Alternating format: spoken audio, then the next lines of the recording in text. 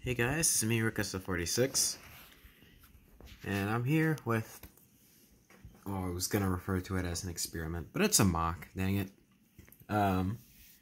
This would be the Battle of Sicily.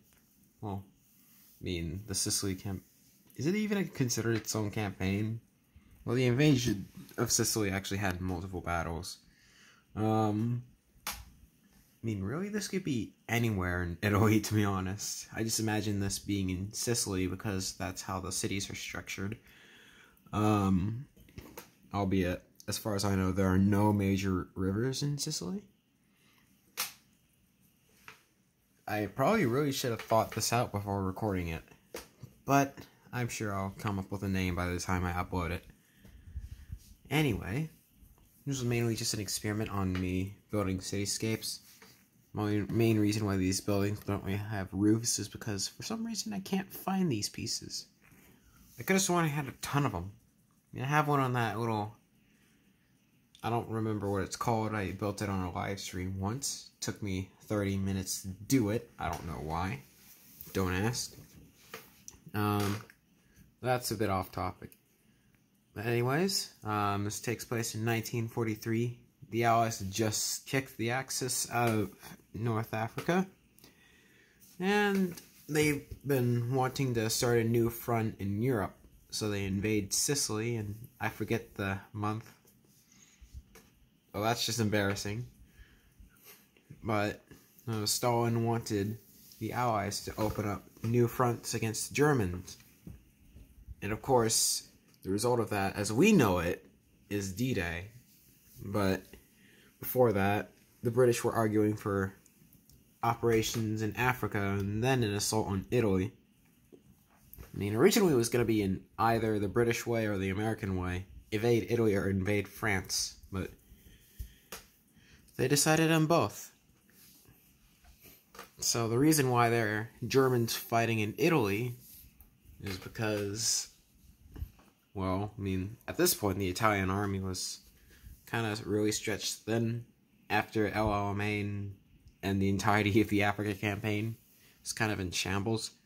So the Germans sent reinforcements. That's why whenever in the movies, you usually see Fallschirmjägers or really just Germans fighting the British and the Americans more so than actual Italian troops. I believe it's also around this point where the Allies where they invade Greece. Although I could be wrong. Anyways, it's enough about me talking about the history. I'm pretty sure if you guys wanted a history class, you would have actually taken one. And then again, I just gave one to you. So, you're welcome. Now give me your tuition. So, I wanted to put walls on these. I actually did get to building some, but they just looked sort of uncanny. I don't know if you guys know what that means, but it just looks wrong. That's the best way to explain it. Well, to be honest, I'm really liking the sort of crowded way. I mean, I wish this platform wasn't, like, this is a 16 by 16, it's not a base plate, I built it myself. But this is a 16 by 16 platform. So, I mean, it's decently sized, but when you're trying to do something like a city, it really doesn't give you very many options.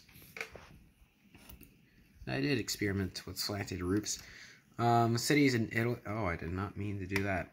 Cities in Italy were sort of clustered like this. Most of the time, close quarters fighting like this is the only option, because where it isn't, like, there were plains in Italy, don't get me wrong, but most of the time they would be fighting in mountainous terrain, or in the cities, really. They're fighting tooth and nail most of the time. There's just this one plank here, I don't even know why. And I also did the standard, just pour blue studs into there. I've been spending the past 2 months trying to get all my blue studs back. It's an old technique. I don't even know if you'd call it that. But, got my good old British up here. If you guys haven't seen the last video, I got Is he even a sergeant? He was advertised as a soldier, okay? But I got him a vest. They haven't sold those in, I believe it was over a year. So I snatched one of those up as soon as I could. And you've got some fighting on the rooftops. Since, you know, close quarters fighting is hard, the best way to get an advantage is to fight from rooftops. But I guess the Germans had the same idea. But anyways, that's pretty much the entire build. I'd honestly say this is one of my favorite things I've ever had the pleasure of building. You know, got to test out a lot of things that I wanted to do. And I think it turned out just fine. Probably get some really good cinematic shots with it if I put a base plate in the background. Anyway, I'll see you guys in the next video. Please, well, if you want to see me do more of my stuff, then rate, comment, and subscribe.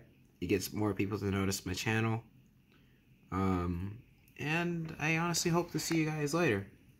I don't know the next time I'll be posting.